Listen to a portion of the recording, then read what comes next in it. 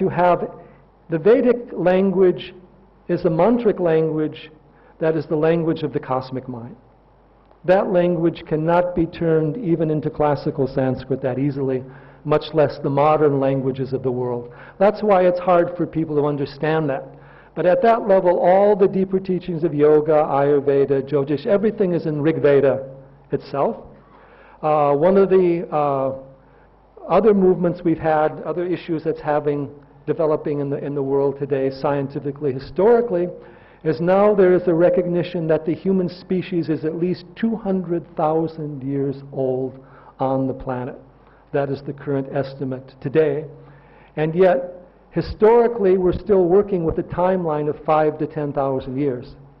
So what were human beings doing the other 190,000 years? In the Hindu tradition, as Sanatana Dharma, we speak of different yugas.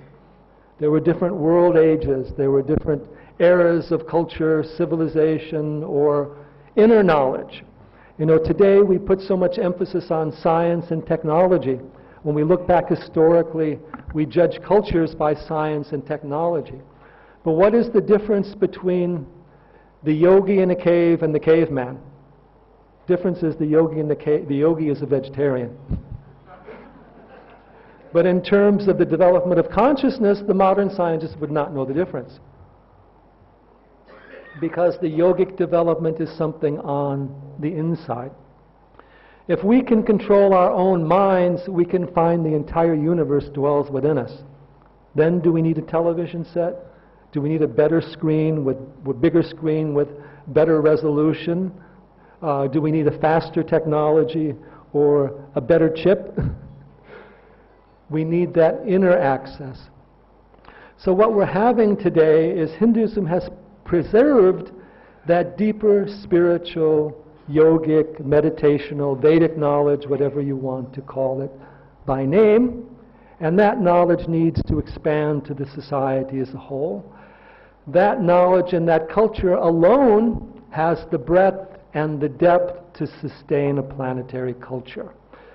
Local religions of one community versus another community cannot do that. We need to broaden that basis, and that is where, as we say, there's a tremendous opportunity for Hinduism in the 21st century, not just simply Hinduism as the name, but the ideas, the principles, the values, the practices, the teachings, the knowledge, the wisdom. And that has the potential to help humanity overcome this great crisis that we are coming into today, and that is bound to develop over the next few decades. Again, I'm not going to say we're coming to an end of the world scenario, but we have to remember that even the 20th century had major world wars in the most civilized part of the world that ended up with the genocide of nearly 100 million people. The 21st century is also going to be having its challenges, and there is a potential for yet greater challenges to arise. Our current commercial culture is unsustainable. I'll also have to say that we cannot simply make business into the enemy. That is also not a solution. In fact, particularly in the India side, there are a lot of the corporate people will have or do have positive ideas to improve the situation. Yet at the same time, we need to move beyond commercial values. And I will have to say that if for us religion is conversion, our religion is still commercial. It is still a religion of converting, conquering, controlling the world, harvesting, controlling outer resources. We need to give up, move out of the era of religion as separate identity, and move into the era of individual spiritual practice in which we accept a broad, universal path teaching for all humanity, which again, we can connect to Sanatana Dharma. So it's very important that this Hindu Renaissance continues to grow and develop, and now we need to bring out the greater Sanatana Dharma side and better education into the whole field of what Hinduism is, so that people understand the relationship of darshanas, Vedas, Vedangas, relevance of all these teachings, And so they can articulate it. You know, one of the problems that happens to Hindus in the West is they go to school and so a teacher teaches them something negative about Hinduism. And they say, well, why are the schools doing that? I say, it doesn't matter. You should have taught your children better what Hinduism was in the first place, so when they run into the opposition, they know how to deal with it. Opposition is always there. Every group has had to struggle to gain its recognition or its identity. The Hindus can have to stand up for what is valuable in their tradition. At the same time, there can be tolerance, there can be openness. We can be free to disagree or have different ideas and perceptions of truth with all due respect, just as in science as we do in religion.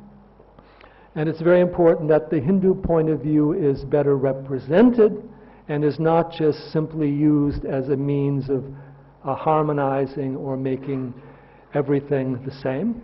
And there needs to be a greater sharing of all the great Hindu teachings, philosophies, different forms of Vedanta, different approaches to the divine. Hinduism is the only tradition that allows the full range of devotional practices, whether it's the worship of the divine as Father, Mother, brother, sister, beloved, friend, master, Lord, use of images, not use of images, use of nature forms, not use of nature forms, mantras, yantras, every form of sadhana is there.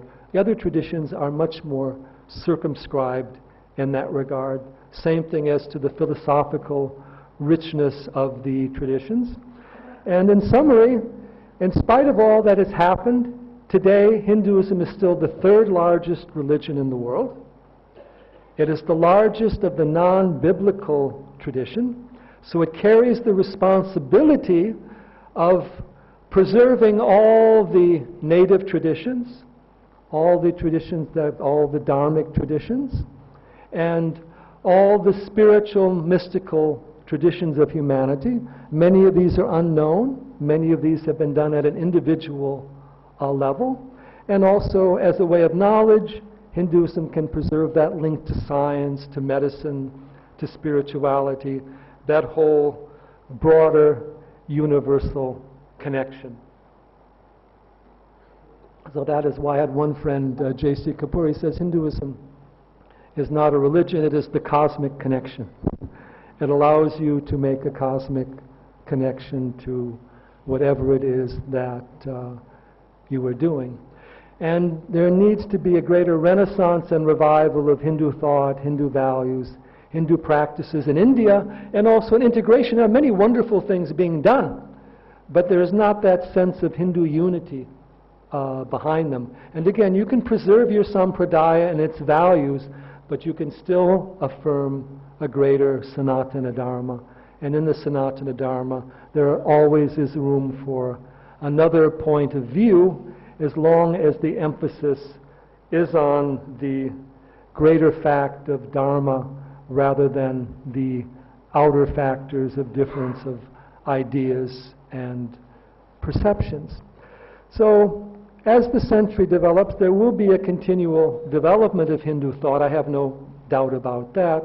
The main issue is how much humanity is going to have to suffer before changing to create a more sustainable, a more friendly culture. And here in India, too, there are many social problems, overpopulation, lack of education. There are also issues. But I will present this also before you, that whatever problems that are there in India, as well as any other country in the world, you can find a solution in the Sanatana Dharma. The solutions don't necessarily require looking to the outside. Actually, they require looking more to the inside. And if there is this deeper development of the Hindu thought, not as a separative thing, but as of a greater approach of universality, Dharma, spiritual science, then I think there is great hope for India and great hope for the coming century. But these deeper perceptions have to be brought into the elite of the culture. They also have to be brought out more educationally. But the important thing is do something wherever you are. Wherever you are, promote a school, promote a teaching, promote a guru, do something. And whatever you're doing for the sake of the Sanatana Dharma, always bring in that greater sense of what the Sanatana Dharma is and how all the different teachers and teachings are connected. And even though we as Hindus may not see someone else as an enemy, you still have to recognize that there are those who may not see you as a friend and who may be working to undermine what you do. Be realistic in how you relate to the members of other religions. Do so in all friendliness. But remember, religion creates a very powerful samskara. And not all these samskaras are in favor of Hinduism. If you allow certain samskaras to come in, they will not favor Hinduism, they will not favor a Sanatana Dharma. They will direct people towards divisive communities, and they will also work to undermine certain dharmic values, even beyond the intentionality or the niceness of the person involved. Become very critical and aware of the effects of ideas, beliefs, practices, and culture. Combine the deepest sense of unity, but with the most powerful viveka or discrimination. And that has been the main thing that has been weakness that Hindus have created, is leaving that viveka out and becoming too willing to harmonize and compromise. Dharma is not something to be compromised. You cannot compromise Dharma. You can be open to other people's points of view. So please bring these practices into your life, share them with others, and bring them into your community. And you do not need to be self-effacing. This is our tradition. It is a beautiful tradition. It's a wonderful tradition. It should be honored and cared for by all. We are not here to denigrate another, but at the same time, we do not have to denigrate ourselves in order to be here. This tradition is, I say, to my point of view, the greatest that is available today, or it certainly can be the basis of that. So it's very important to give the proper honor to your own valuable teachings, and if you honor them, others will also honor them. If you compromise them, then they will not be honored by others, including by your own children. So please remember that. I think we have a few minutes for questions here, but I thank you for giving me your attention. I have my own points of view on things. I try to harmonize at the same time, bring in some point of clarity. But it is important that whatever a speaker comes, me or someone else, that we go to a deeper level of examination. It's not a question of accepting or rejecting what the person simply has to say, but we need to set in motion a deeper vichara, a deeper inquiry, a deeper examination, a deeper study, and create a better presentation and understanding of these profound teachings, and a better ability to communicate them with others.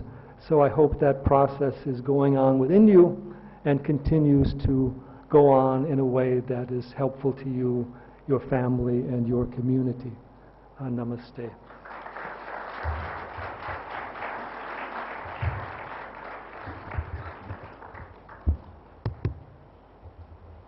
Thank you, Dr. Frawley. We have 10-15 minutes of time. If some of the members from the audience have some questions, maybe you can quickly write down and send them across with the organizers who are there. I request you to be direct and brief on the question so that he will be able to answer, and then many more people would get the opportunity to clarify their doubts.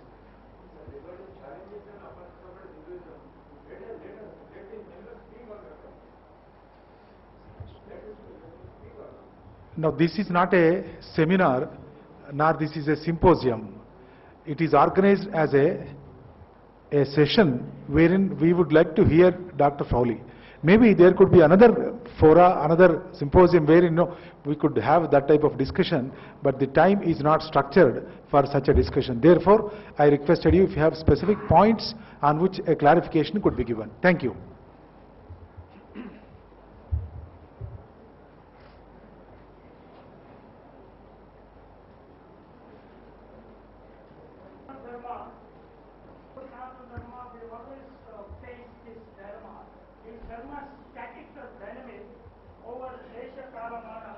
Yeah. property, time and Yes. Yes. is it static or dynamic account? Is Dharma static or dynamic? Dharma is based on a universal principle, but there's always a local adaptation. Everything has to be adapted towards time, place, and person, because there are also individual variations that are going on. But that adaptation is not a compromise. See? That is the point. For example, even relative to dietary factors, you have to make sure to have food that's appropriate to the place and the season and the time and place where you live. But that doesn't mean you're compromising the nutritional value of the food. And Dharma is not just a fixed principle. It's not a belief. It's not an absolute you impose upon things. It's a way of understanding how things work. Dharma of fire is to burn. Dharma of water is to be wet. So in that regard, adaptation of Dharma and non-compromise of Dharma go together. Hinduism is related to previous birth. Do you believe in this? Well, all of our karmas are related to previous births because we're setting these motions in force in the movement of time. But as a soul, the soul exists beyond the movement of time. So karma is everything that we do. And so what happens is we forget in the present birth the karma is set in motion in the past birth, and then we blame someone else or society for it. Okay, I don't think we can answer all his questions. A few. Okay, what is your definition of the Sanatana Dharma? As he was saying, Swamiji earlier, Sanatana is eternal, but Sanatana also means perpetual. So it implies adaptation. It also implies universality. For example, and Sanatana Dharma is not based on, is inclusive of all dharmas. So it's not based upon just one dharma alone. And dharma itself is the natural law or nature of things in the universe, which is both practical and ethical in nature. As Hinduism... I think we have enough questions to answer by him now. My request you to kindly refrain, because we don't have so much of time. We wish that each one of you are good enough to come and speak here, but the program is not structured for such an opportunity, and we have to kindly put up with the small inconvenience. And to the extent that we have received the questions, we request him to address them. If you want to speak with him personally, I think that could be arranged separately. But see here, please, we'll try to answer as many as possible. Kindly understand the difficulty of the organizers. I'm not the organizer. I'm like one of you here. I also have 100 questions to answer and get his answers. Yeah. Internal challenges to Hinduism in fact. You want to expose what are the internal challenges? Of course, as a foreigner, yes, they express what Hinduism is. But what we think about Hinduism, if we call few people, they have different perceptions of Hinduism. There is a problem as to definition of Hinduism, sir. Yes. We are very sorry to know that Supreme Court of India had to define what is Hinduism. Till then, we are voting in ignorance for what is Hinduism. So these are some of things which should be answered, and we should make it allow us to speak a few words on that. No, I agree. I agree, sir. I agree with you. I agree. As you said, we are concerned. We are also concerned. I know. No, you see. No, see, I agree.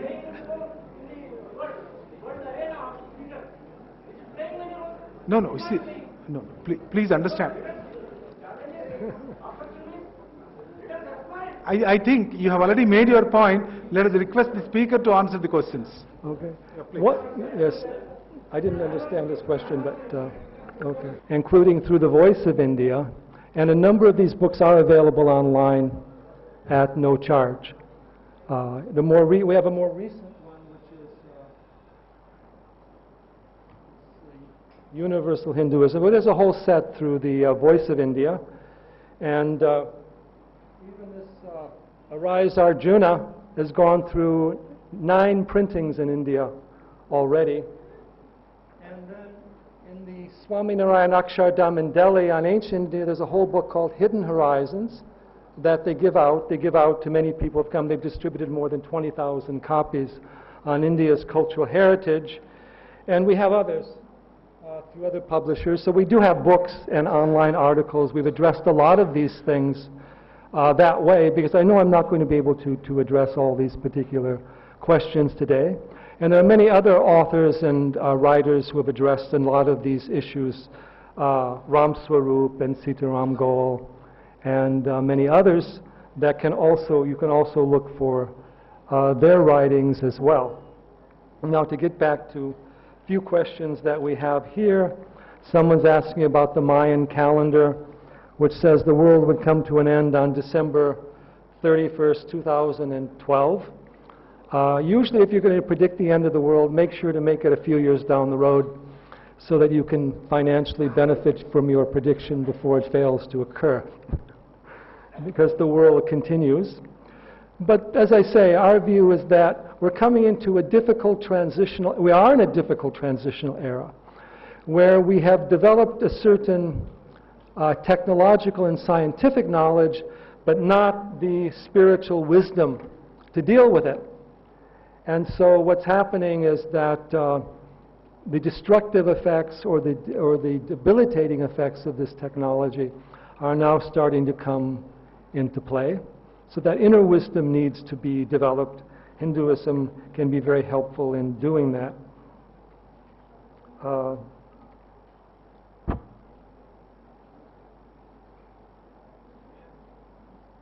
Will Hinduism survive against evangelism in the future? One of the interesting things about the evangelical movement in America is that often the children of the evangelicals revolt against them. So their ability to hold their own generation, to go on for more than a generation or two, is not very good.